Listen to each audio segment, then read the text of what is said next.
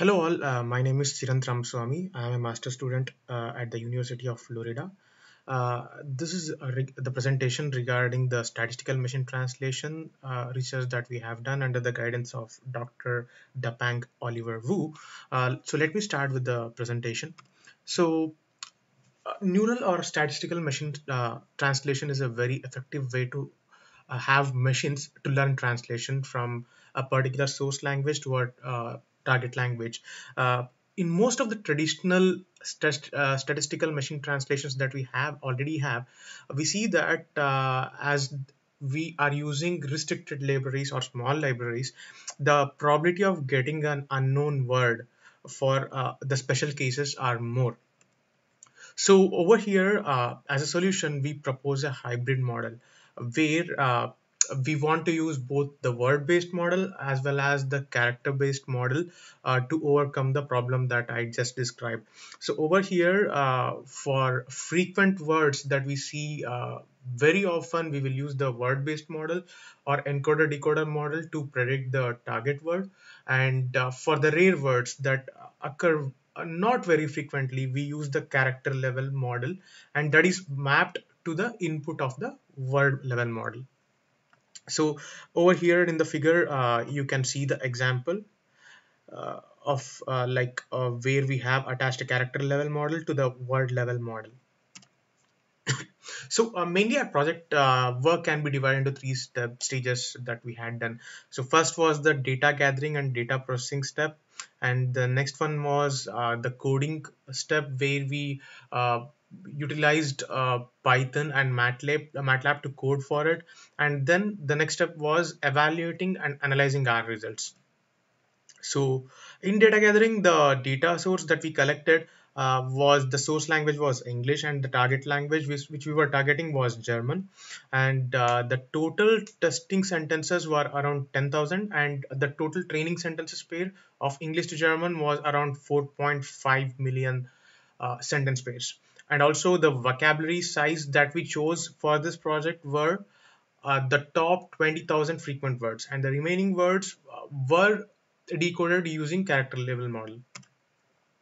So coming to the algorithm that we used to implement our network, so our model works on getting the conditional probability such that probability of predicting a target sentence given a source sentence can be given by logarithmic probability of y given x, where y is the source and the target sentence and x is the source sentence.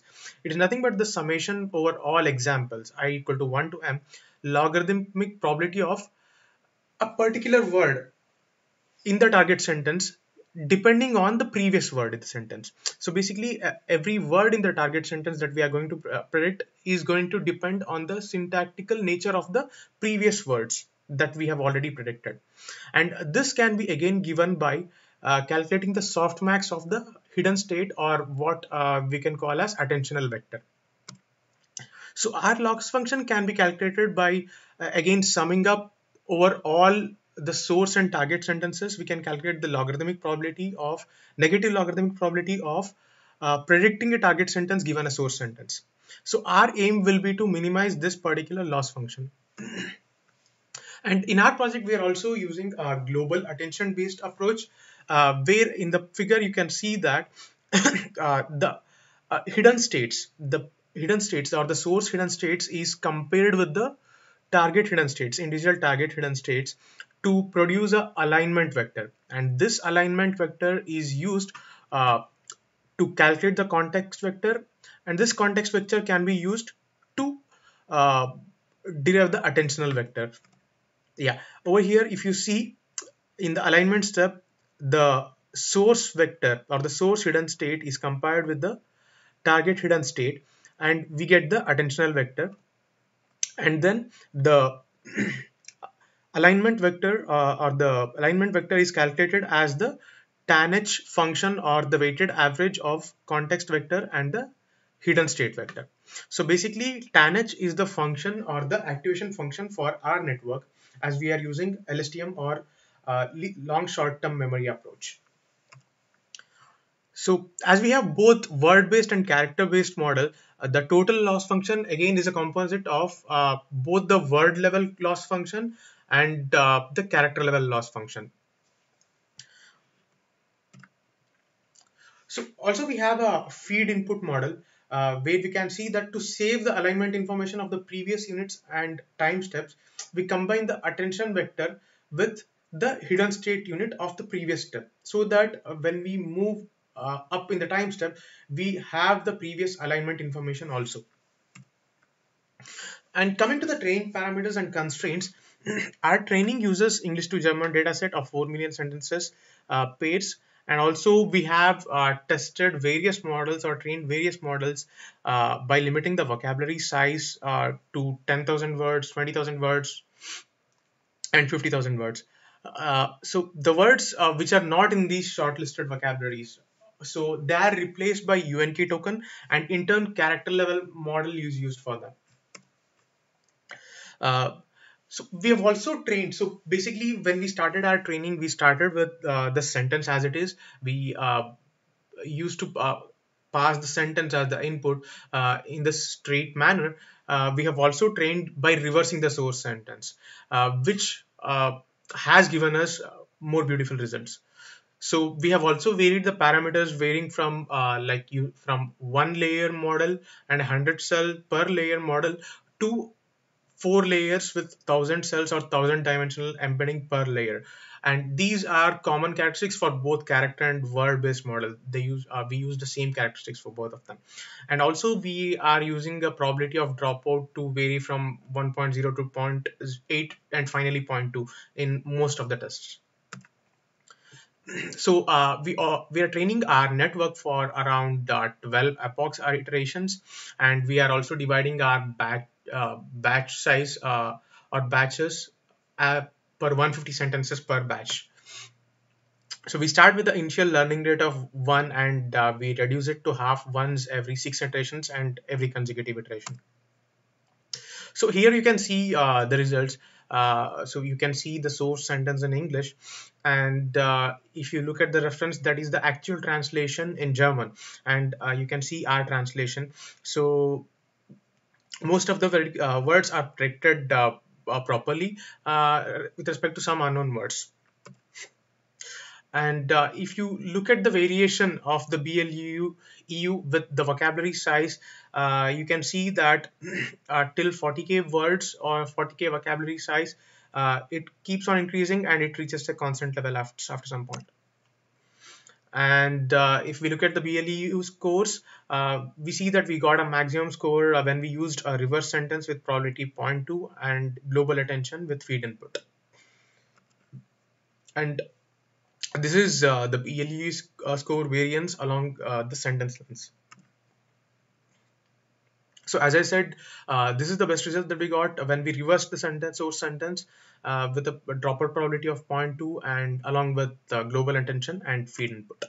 So let's quickly go for the demo. So over here, most of our project is implemented in MATLAB, but the pre-processing of the data where we convert the word based sentences or the word based sentences to ID based is done in Python scripts. And once we have isolated the IDs, these IDs are transformed into fixed size vectors. That is, we are limiting the sentence length to a total of 51, and if the sentence is smaller than 51 words, we append a start of sentence or SOS character at the beginning of sentence and end of sentence at the end of the sentence. So let's quickly go for the demo. So this is the command to train our network, train underscore net, and this is the path or prefix of where our train files or training data are. And this is another data set that we are passing, valid data set. So this is the translations of European assembly that we collected. So this is another testing set that we are passing, and this is the path of the testing data. And our source language is English, and destination language being German. And we are also passing the location of the vocabulary files that we have already created using Python, and also the destination vocabulary, and this is the output folder where we want to create our mat files. So if I quickly open the train net, you can see that there are a lot of parameters that you can vary during testing. For example, you can change the epoch and you can pass it in the command line as it is, and you can also change the learning rate, the number of nodes, the number of layers, and also the batch size, how many sentences do you want in a batch, and the character weight, the sentence length. If you want to increase the sentence length, you can also increase the sentence length. So that's pretty much it. And if I click on enter, so basically it tells you how many words are there in the vocabulary, uh, the source vocabulary, destination vocabulary, and it tells you where all the data is being loaded from. And it has started with the first epoch iteration. So basically the training took around 4 to 5 days for us. So it takes a lot of time for the training to complete. So I already have a pre-trained model saved, where I ran the same steps to get the mat files and save it over here. So there are two files, if you can see, netparam.mat and netrecent.mat. So netparam.mat is the actual data with the good results in it. Netrecent.mat is the last performed iteration results. In netparam.mat, we keep on saving and updating the weights if the gradient norm exceeds greater than 5. We keep on updating the weights, and we see that we have got best results in epoch 8 or iteration 8 with learning rate of 0.25. So we already have the netparam.mat. So let me go ahead and show you the testing.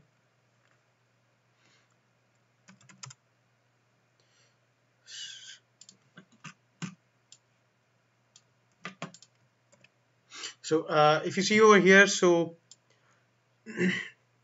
this is the path where I have my mat file saved with the weights and everything saved, and this is the output directory. So if I look at the test file, so basically this is calling all the implemented functions that we have done already, and it is setting the beam length to 12, which is what we had used during training, and the stack length to 1 again, which is what we had used in training. And pretty much you can change the paths as well by passing in the command line. So we have added the optional characters, optional command line. So let me go ahead and test it out. So this will go ahead and create an output folder in the same directory. So if we look at the output, there are two files. One is the log file and the other is the output file. If you look at the log file, so let me open it in a WordPad. I think I already have it open. Yeah.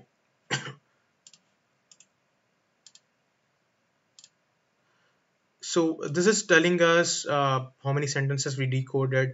So basically I had around 100 sentences. It is telling me the time, and it is giving me the ID of the end of sentence. That is, the ID of end of sentence is 3, and the minimum length that we had chosen, maximum length. And over here, if you see, it's telling us what the source is. Basically we are passing the source in reverse sentence, so it's printing it in reverse, and the actual sentence is this one. So once we have this, so we have the translation, Libin Sich not immer. So, and some of the words are printed as unknown.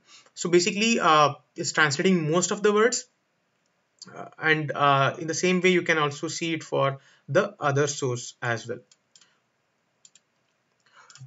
So basically this is the log file which give you a detailed information, and in the output file, if we see, we will just see the translations directly printed over there. And in the character file, you'll see which all words use the character based model.